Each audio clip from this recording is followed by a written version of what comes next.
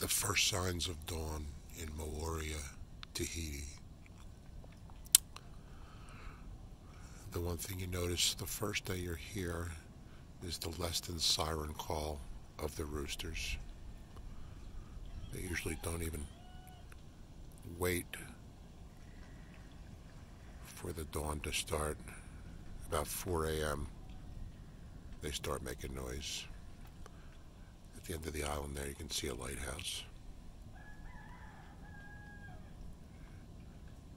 And the roosters. It's a really magical place.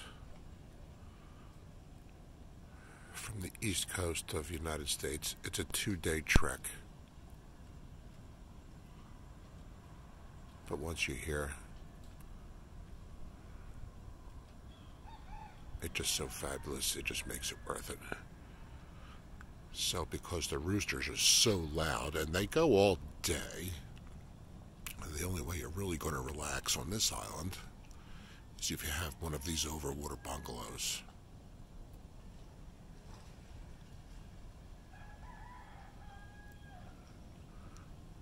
We stayed in one of the garden bungalows here, which were very nice with their own plunge pool. But that rooster walks up to every single one of those bungalows every morning by 6 a.m. and makes sure everybody's awake.